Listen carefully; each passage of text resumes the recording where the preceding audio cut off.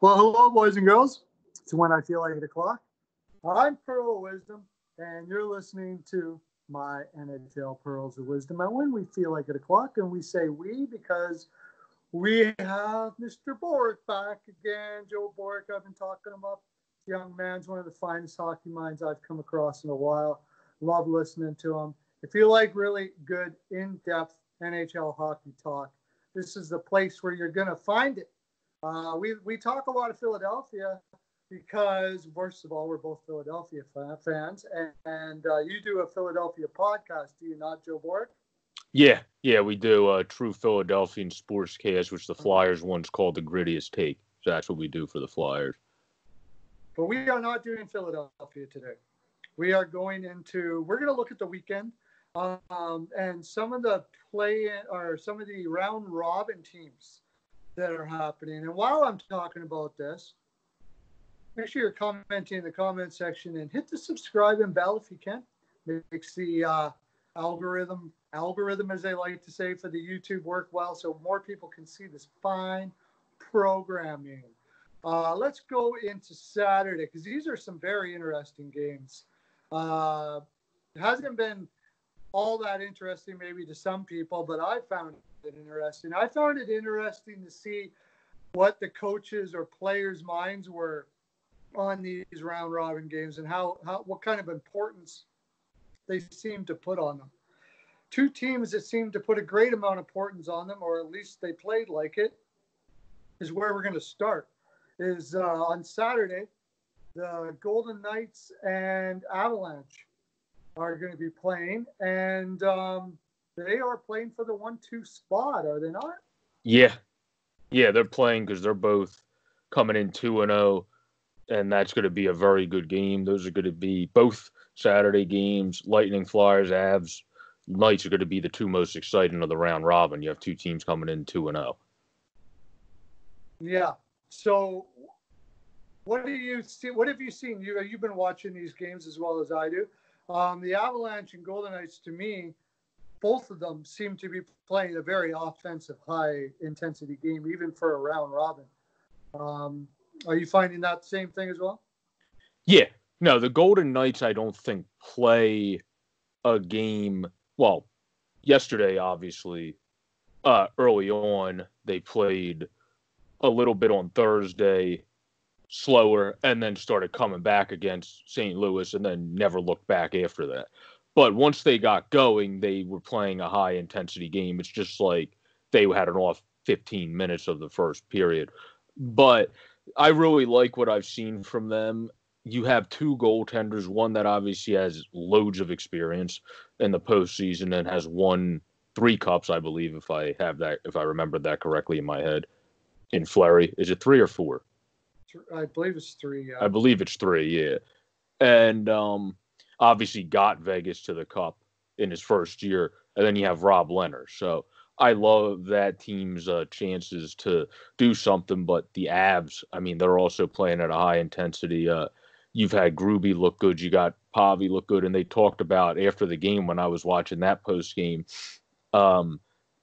It was Vladdy Nemesnikov talked about, we have full utmost confidence in both of these guys. You can throw either of them out there, and we're going to play like basically bats out of hell in front of both of them. Doesn't matter who's in net. We have all full-blown confidence in both of these guys. So obviously that's very good to hear, and that's also why I think this is going to be a great game. Both teams have confidence in both their goalies. It doesn't even really matter who you roll with. Who do you think they're going to roll with, though?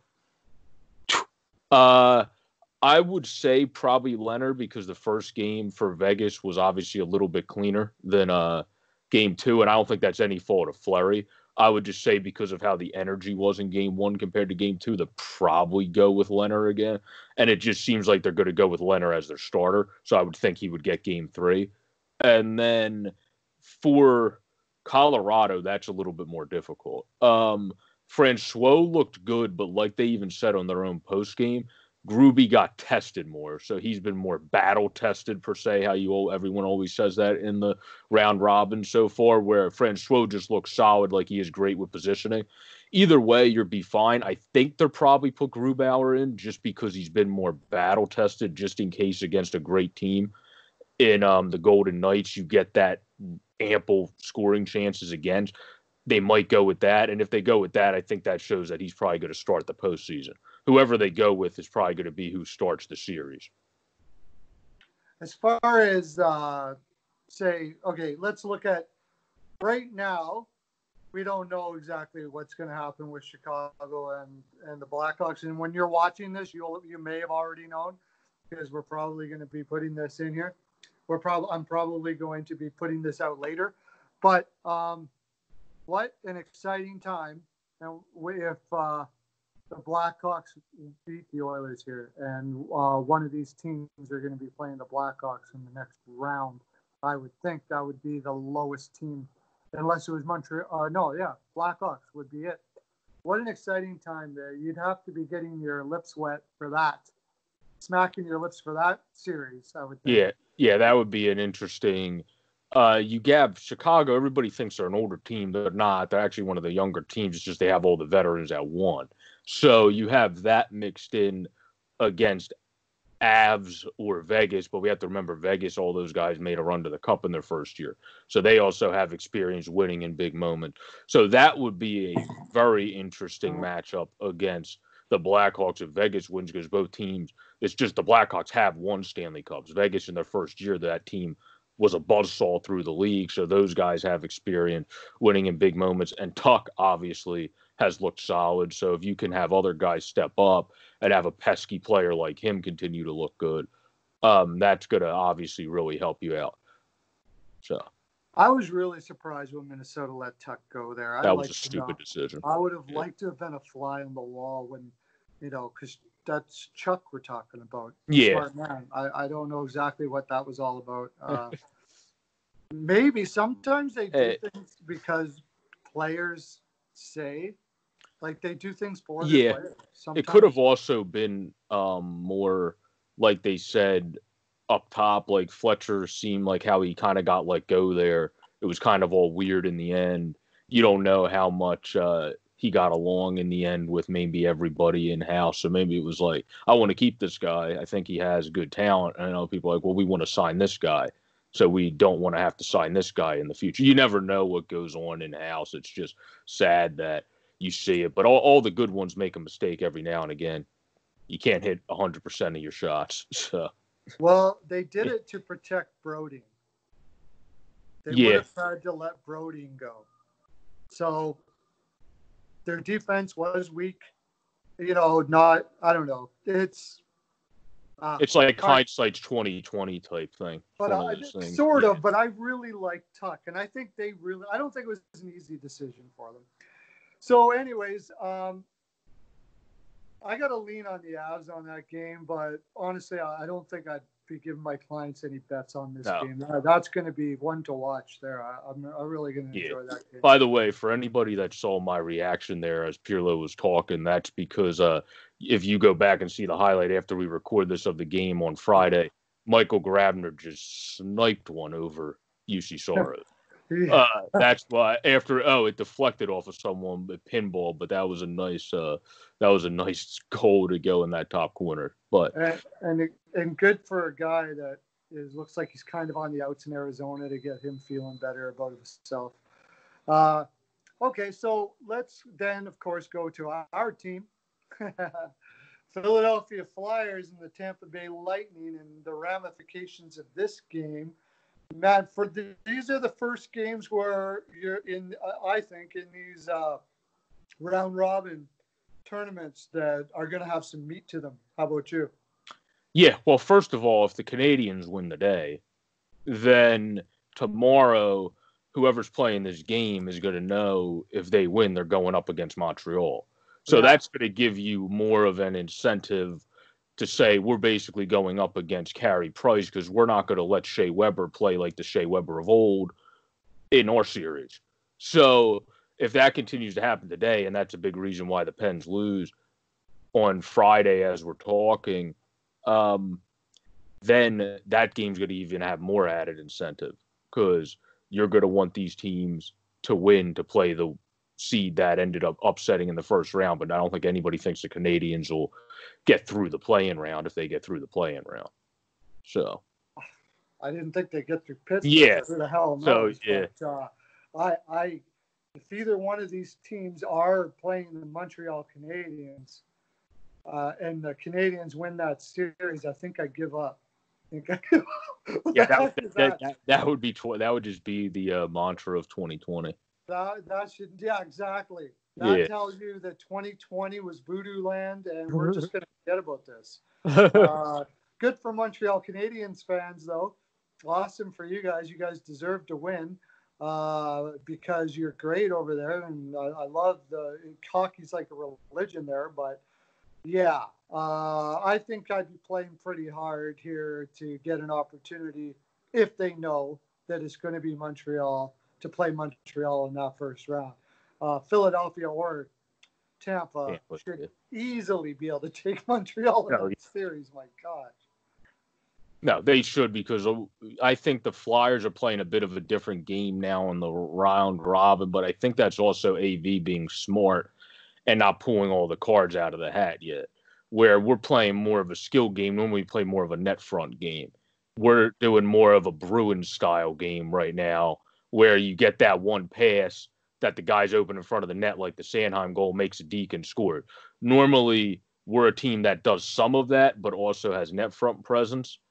That now it's like everyone's like, let's just do a different type of style because we can play basically whatever the hell we want. And then in the playoffs, we're just surprised the first team again playing our old style, and they'll be like, wait, where the hell did this come from? We thought they were playing a more skilled style now. What the hell? Like, I think this is honestly like planned by AV to have it be like this, and then in the playoffs, all of a sudden they're going to play full physical bore again and not play a combination of that with playing almost like Tampa, like kind of compared to playing like we normally play. I think it's actually a disguise tactic that AV's using and still winning with a different method. So in the playoffs, he just starts killing people with the old method. Well, I think both of these teams can play maybe better than any other team out there off the top of my head. Any style you want, you know. Tampa Bay did well getting Coleman at the trade deadline. Also, not Goudreau. Name escapes me, from San Jose there. It'll come to me. You know what I'm talking about there, right? Yeah, I know who you're talking about. They got some grit, let's put it that way, at the trade deadline. They gave up a first for him, too.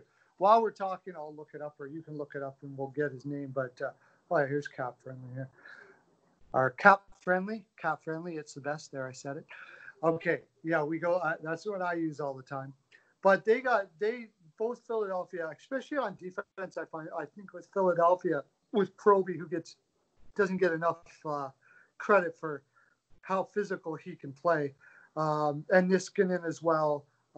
They got a solid. They've got a lot of guys there, and then you got maybe not a big guy, but Konechny that plays with a lot of jam. They got and then Kubel, or I always get his name. Kubel. Kubel, yeah. Kubel. I love that. And that line they put together is fantastic. So in Philadelphia, they can. This is one of the teams in the NHL, and the reason why I kind of picked them maybe to make it out of the East, either, and you said Tampa Bay as well. I like both of them, too, because they can play it any way you want, right? Yeah, well, that's what they said the other night when I was watching the lead. In Tampa last year, you had the knocks of, they can play, they can beat you with anybody on the ice in terms of skill, but they don't have any tenacity. They don't have the grit to beat you in the postseason. So then, like you said, they went out and added a guy who's also pretty good in the faceoff dot when he's put in there, and Blake Coleman, who also can piss off the other team sometimes when he needs to. So that helps to that Elch. And then they also added other guys in their team. Their team just shows, it's not even just that, it's just guys last year that didn't show that play style as much. This year just played, because Cooper changed the system a bit, more physically and more along the boards. Also, I think who you were thinking of Barclay Goudreau. Was Goudreau, yeah. Who is a guy that obviously adds that physicality. He's a good bottom six guy to have in the playoffs. So he's a guy that adds to their Michael. Jesus. Mitchell Stevens is a guy that's not a big guy, but sometimes tries to be a little pesky himself. I just called him Michael by accident, but that's and then obviously that's part of why Coburn still is on their team. Let's be honest. That's a big reason why Coburn's still on their team at this point of his career, because whenever they put him in, he's a guy that plays a little bit more of a physical, and the reason they have Luke Shen on their team, because whenever he's in, they play a more physical. Yeah, Bogosian was a great pickup, but the reason they have Shen and Coburn as backups is because if somebody goes down, they want somebody that plays a little bit more physical. They don't want to put somebody in that's just going to play soft, and because they have enough guys that have skilled games. They want guys that can play more physical. Their defense is scary. Hedman, McDonough, especially when you do good when Luke Shen's in. Like Luke Shen, no offense, but he's not the best defenseman. Like if your lineup still looks flawless, like when he's in, then you have a pretty good defense. Yeah. But Sergachev, McDonough, Hedman, Shattenkirk, Chernak. Wow, that's got to be the best defense in the league right now, I would have to say. Philadelphia Flyers, I just like Carter Hart over Vasilevsky, and a lot of people may disagree with me there, but I do. So let's go over to Sunday then. I got to go back to my thing, and we will look at what may happen on that fine day. Now you've got Stars Blues. That's the only one, right? Stars and Blues? No, Stars and Blues, and then Bruins Capitals. Capitals, yeah. Stars and Blues, both of them have looked absolutely horrible in this round robin. I don't know. It hasn't looked pretty. What do you got to say about that game? The Stars aren't playing to win. I can tell from that. It seems like they're playing to get guys in and figure it out, and then try to play their game in the playoffs, because in the actual 16 team, because it seems like they're in a feel out process where St. Louis kind of seemed like that in game 1, but then in game 2, obviously they went up. I want to say it was 4-0. No, it was 3-0 maybe. It was either 3 or 4-0. And then the Knights just came back on them. So they're a team that just looks off right now more because they actually tried. It looks like they tried to play their game in game 2, then just lost it. Where Dallas just looks like they're not even caring about the round robin that much. It looks like they're more into it for the next thing and just getting guys playing time and putting in both goaltenders and doing all that good stuff. Because they left Anton Khudobin out to dry in that one game. He did not play a bad game. They just left him out to dry. He was on his back the whole time, making these those bird saves where you just fly on your back. And these are two teams you're going to want to. Well, one, if Chicago beats Edmonton is looking that good, you're probably going to want to potentially win because they have experience. Like I said, they might not be the best team to go up against when you're not looking too pretty. So, and then Calgary, if Calgary ends up being the team, Calgary looks great too. So I don't think I would want to go up against Jeff Ward's team if that ends up being the lowest seed, because they look very good too. So you want to win this game, whoever it is. If the Blues win it, it would be a wrap that they would get the higher seed. I actually feel the Stars, if they win, that's the only way they could not be in fourth, obviously, for both of these teams. But the Blues, I'm trying to see in the West. Yeah, the other two teams are 2-0, so yeah, they would be fine. If anybody else was also 1-2, the Blues would automatically have got that tiebreaker. But luckily, the other two teams are 2-0, so they would just go to 2-1. Because the Blues would literally have got the second seed for being that bad just because of the regular season tiebreaker. So it's a good thing that didn't happen. But they just need to get going. Both those teams look sloppy as a whole. The Blues, if they come out and play like they did at the start of the game, they'll probably win this game on Sunday. But they need to play a full 60. They just forgot how to play hockey all of a sudden against the Knights, it looked like, and just couldn't figure anything out. And, I mean, if I'm Jordan Binnington, I'm going to pretty soon get pissed at my defense because we had a pretty good ranked defense, and all of a sudden in the playoffs they're like, "Hey guys, where's the puck? Did you see the puck? I didn't see it. Where'd it go?" So like, if your name's not Colton Paranko or like Alex Petrangelo, it's like, "Did you see the puck? No. Oh, okay, cool." And then meanwhile the other guy's all the way down, and then Jonathan Marchessault scores, and you're like, "Oh, there it is." So like I don't understand. Like these guys are puck watching a bit. They just need to get going. It's been those have been two hard teams to watch. I ended up shutting off some of their games in the round robins, other than yesterday's, because I like watching Vegas, but they're not the easiest teams to watch in the round robin.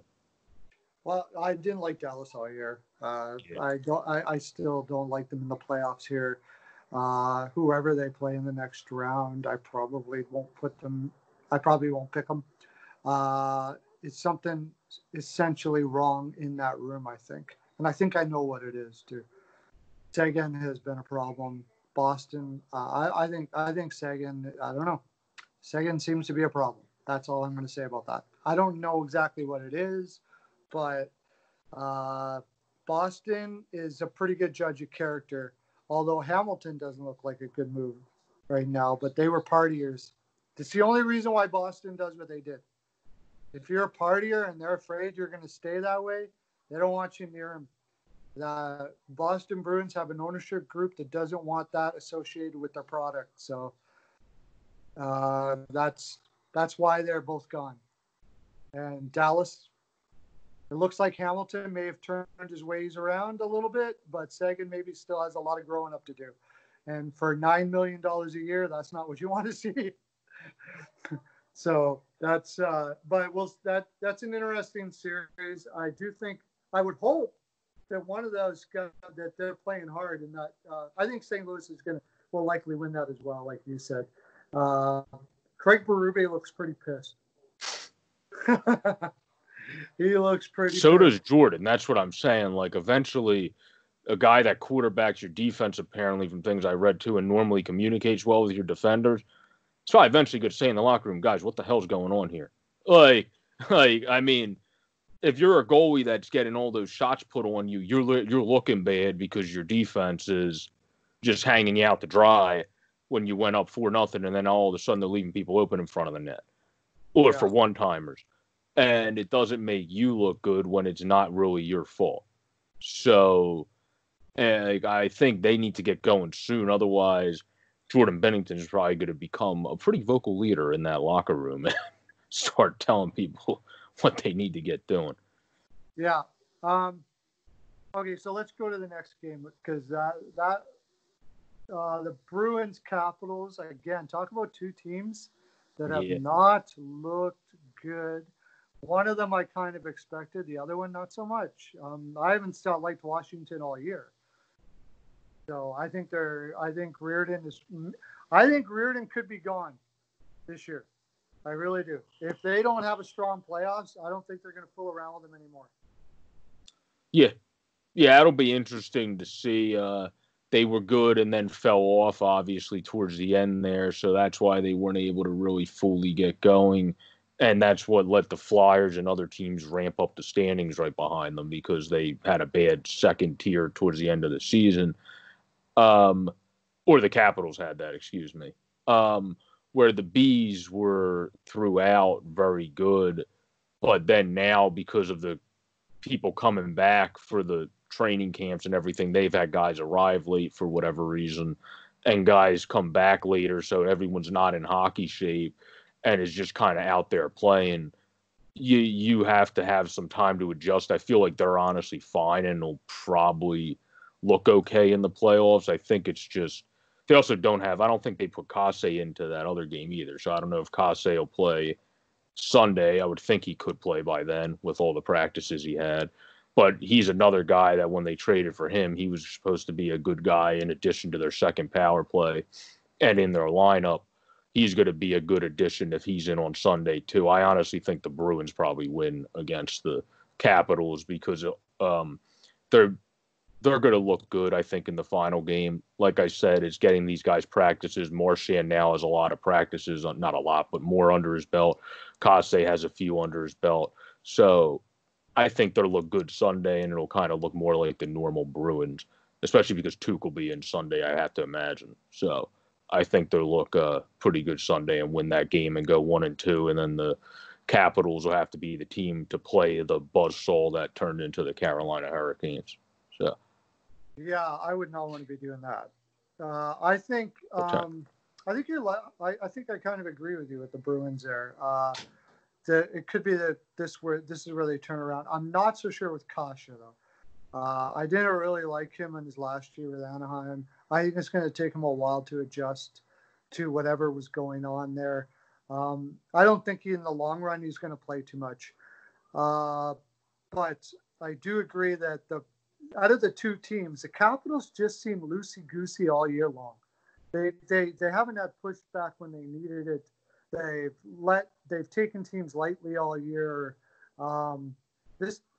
Something's missing, and I think maybe part of it might be the energy of Holtby. That whole Holtby situation where Holtby's not coming back. He also seems to be a guy who wears his emotions on his sleeve.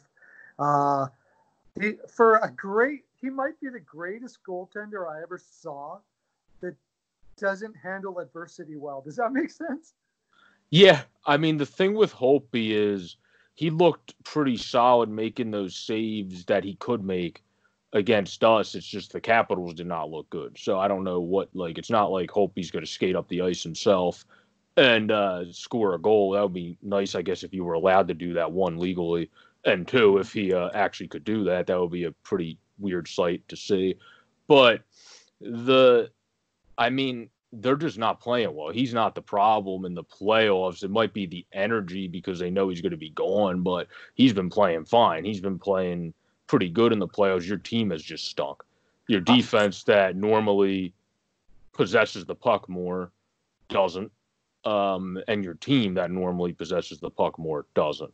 So it's kind of hard when you don't have the possession numbers for your goalie to do much for you, unless if it's like Carey Price having a normal Carey Price postseason where he just comes into the playoffs and he's a different man, even if he had a little bit of a, like people say, off season. So that's why I feel the Capitals will be fine in the first round potentially, because it's going to depend how they look against the energy of Carolina. But you got to remember with Carolina doesn't have, of some of the teams in the round robin, the dead-eye lineup that you go down. They have a good lineup, but they don't have the deepness of a Tampa, even the Flyers. They don't have a deepness of the Flyers. They don't have a deepness of the first two lines of the Capitals have. You have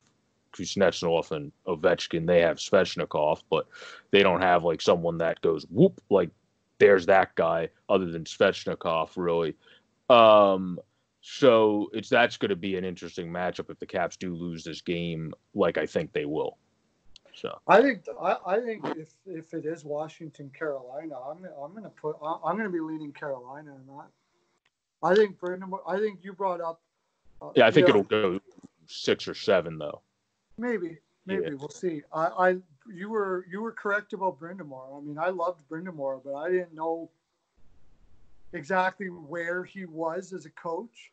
But he's made it abundantly clear this playoffs he is up there with the upper echelon of coaches already in his young tenure as a coach. And I love what he's done with that. What he did with that team against the New York Rangers. He really dismantled them. And now I know that Lundqvist was in, and I said that, if Shesterkin was in, I would go with the Rangers, and if he wasn't, I would go with Carolina.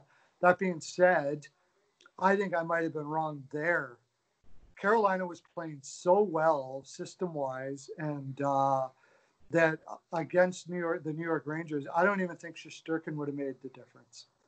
No, they just played really well, and I think, I'm not saying Washington will be able to beat them. I'm saying I think they look more like their actual game, and they'll go 6 or 7 against them. The problem is if you go 6 or 7 against a team like Carolina, they're a team that thrives off of the adrenaline rush and the momentum and all that. Yeah. They're probably going to be the team to get that win in a game 7, not you. So that's why you would probably want to win before game 7, because the Hurricanes are the biggest, let's just fuel ourselves full of energy and then go out there and dominate. If it's a game 7, their adrenaline's going to be kicking, they're going to be firing, and that's not probably going to be the best for Washington. The only advantage they would have is in that game, they should have the first change because they would still be the better team. Even though they lost in the round robin, they would still obviously be the better seeded team as a 4 seed if they were to lose Sunday. So, yeah, if Boston, what a disappointment for all of this to happen and then have to play Carolina in the first round. I think they'll have a very difficult time against Carolina. The thing is, it's always going to be about the Mrazek, right, in the background there of whether he can keep it going. Mostly, I think he's keeping it going based on a very awesome system that Brendan Moore has put in there that helps his goaltender out a lot. Well, boys and girls, this is my full 42. Joe Borek is an amazing writer, podcaster, and like I said, young mind that you really need to take a look at the stuff. And what is that stuff, Joe? I have now on Overtime Heroics, I do baseball and hockey stuff. The 2 teams I'm doing for them because they have Flyers coverage is the Kings and Ducks. So I'll probably reach out to Anthony for help on some stuff there. And then you can find baseball stuff, Pub Sports Radio. You can also find Pirlo and I's good friend Andrew, who does the True Philadelphian Sportscast with me on there as well. And then Flyers Nitty Gritty with the great Jamie Baskow, who's always full of energy. If you want to see somebody who gets you pumped up and is always full of the most energy, like he just had 17 Red Bulls, then Jamie's probably the person for you. Yeah, Jamie is something else. He's a great writer as well. That's how I met you. Is I first started watching Jamie when he was practically starting out, or started reading Jamie when he first started out, and my channel was a lot bigger then, and I was kept on talking about him because I really love the guy. I really love his writing. Didn't know anything about him. I just knew whatever he wrote, and now I've got to know him as a personality, and it's fantastic. You mentioned Deli. I'm doing a video with him right away. Deli, also a great writer. At Deli Tweets, and he'll tell you about all the other stuff that he does. You can go to Beep Out Picks on YouTube, and also our Patreon, where I'm hitting parlays at 60% right now, which is about basically 4 times your money, 60% of the time. You can do the math on there. And if you can't, you can come over to Patreon and we'll do the math for you. You're making a lot of money is all I got to tell you. That's our full 42. You guys have been awesome. Subscribe, bell. Lots of love to you. Thank you, Joe, for being here. Okay, bye. Enjoy the hockey.